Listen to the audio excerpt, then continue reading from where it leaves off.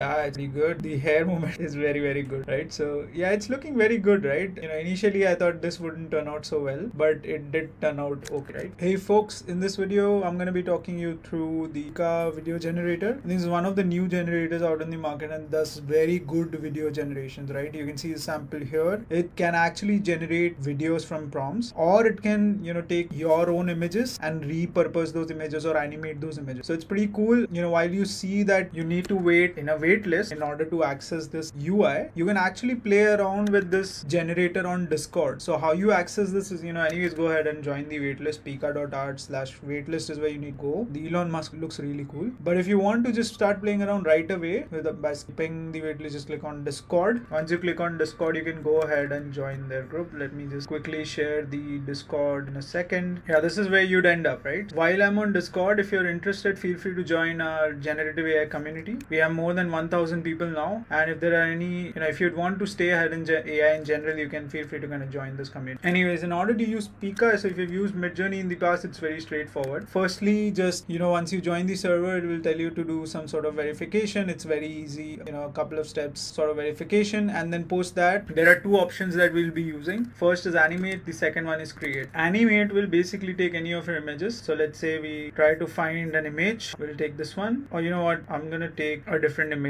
right? So let's say this image, and we want to animate this image. This is an image of world falling apart, and that's all you need to do. You can also add a prompt. So basically you can say maybe animate the image into a bliss. So the animation would be more focused on those lines. So this is the one, this is one of the things you can do, is that you can animate your current images. The other thing you can do is you can create, right? So let's say you want to create a new image, end of the world, let's say, right? And it's similar to what Midjourney would do, where you would create, where you would type /imagine, you'd add the prompt. In PIKA, you would basically do /create and add the prompt. And I've anyways went ahead and kind of started the generation here, and you can also see that the previous one is in. You can also take a look at some of the community generations here, which are pretty good, and these are all like 3-second videos. See, this is a very good close-up of a bunny soldier in a jungle, and this is someone who attached the image, and this is the animated image of the image that the person had. And it looks like our video should, yeah. So this is one of the first images that we had uploaded, and it's ready. So let's see what happened. Well, clearly not a lot had happened, but I can see some movement there. It's not so good, right? One of the previous images that I tried worked out pretty good, but this